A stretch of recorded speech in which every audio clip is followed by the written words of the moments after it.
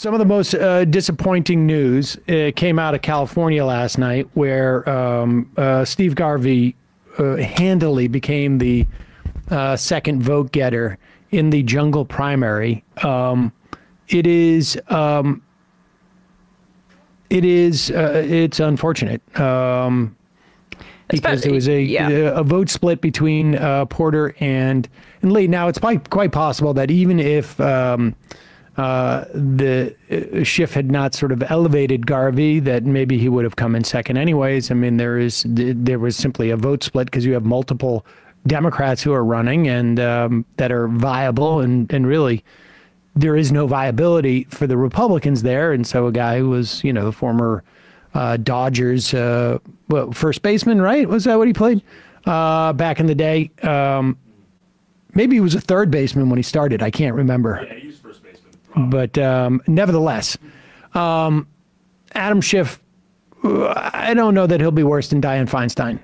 So in that respect, okay, it would have been nice to have a really progressive senator from California, but that is where we're at. We'll talk a little more about Dave Weigel with that, but perhaps what was sort of like most impressive was the relentlessness of if not now activists confronting Adam Schiff on his support for the massacre that's happening in Gaza. This is really important. The more pressure that they see in the White House on other Democrats in other places, the more they will feel it, et cetera, et cetera. And this, they dogged Adam Schiff yesterday, and good for them. Takes a lot of guts to do stuff like this. You're spending your tax dollars to kill children in Gaza. How many more of your tax dollars are spending our tax dollars to Gaza? Free Palestine! Free Palestine! He's killing children with our tax dollars! Take my money! That was earlier on, yeah, right? What happened? Why did that? Can you let it play out a little more? It's 20 seconds. It's just 20 seconds. Okay. But I think we just went 16 seconds there, but that's okay.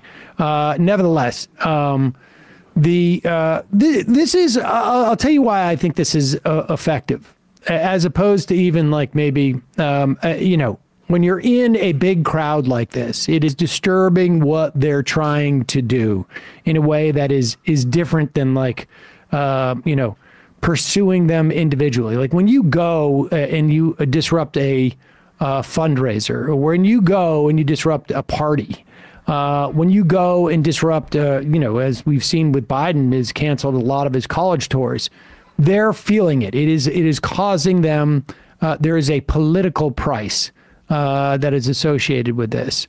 And it's also just really brave. It's, if not now, it's Jewish Voice for Peace and other groups, we should say, that are organizing this in California. Like, I saw, at the NBA All-Star game, there was a Let Gaza Live banner unfurled. People are going to get beers jumped on them. People, I mean, Jill Biden was getting interrupted by someone Jill Biden criticizing Biden's policies in Gaza. And she must have been, she was a young woman, and you see these older people just grabbing at her and being kind of violent. So it takes bravery on a number of levels. And here is, so that was a campaign event earlier in the day. And here is Schiff with his victory speech. And he didn't get to finish it. Check it out. One of the... I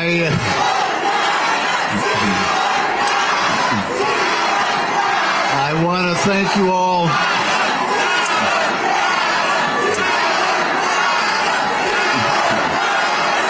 Someone came up and said to Adam Schiff, who was reading off a prompter, who was trying to stick to the prompter to wrap it up.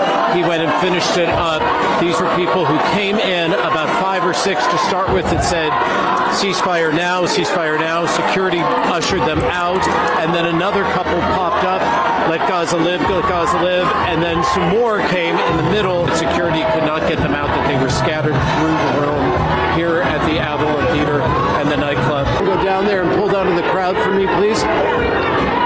And you see that, there's just a lot of arguing, a lot of disagreement. Again, they were chanting, "Free Gaza now, let Gaza live, ceasefire now, let Gaza live," and the protesters remain here in the center of this floor. So what was supposed to be a victory celebration and a scripted speech that Adam Schiff was reading off prompter, one no doubt he had carefully crafted a long time ago, was cut dramatically short, and he was now taken off the stage. Woo, great stuff. Also, this has been a hallmark of these demonstrations too, how they stagger their disruptions.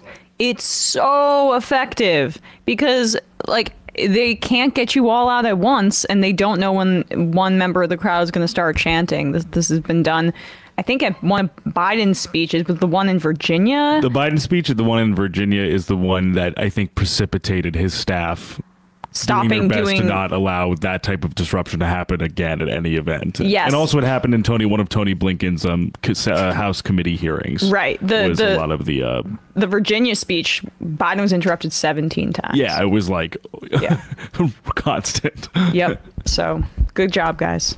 Yeah, really important. I mean, that is the there's no way that the White House isn't aware of this and realizes that this is going to be a problem. You see press reports that they're creeping ever so slightly to, pressuring Israel. They supposedly, Benny Gantz was in town, and supposedly they gave him an earful, all of which is, irrelevant until they actually start to put some muscle behind this. But we had Ken Klippenstein reporting on a leaked diplomatic cable. I mentioned that was basically coming from the American embassy in Israel, saying, and these are not people who are not sympathetic to Israel, I can tell you, right. In the diplomatic corps. They're basically saying, like, this is if they go into Rafah, it is going to be an unmitigated, in many respects, incomprehensible disaster. You have literally hundreds of thousands of people, hundreds of thousands of people living in tents there. Just horrible. But good for those folks who are out there protesting in what was really probably the most high-profile speech of the night. Yeah. And I mean, outside of maybe, I don't know if Trump gave one or not. And he's going to be the senator from California, Schiff. Like, that was why he spent, I think, over half of his money that he spent on advertisements advertising for Garvey. So this is like the moment to say, we are your constituents too, buddy. And this is the future here in California.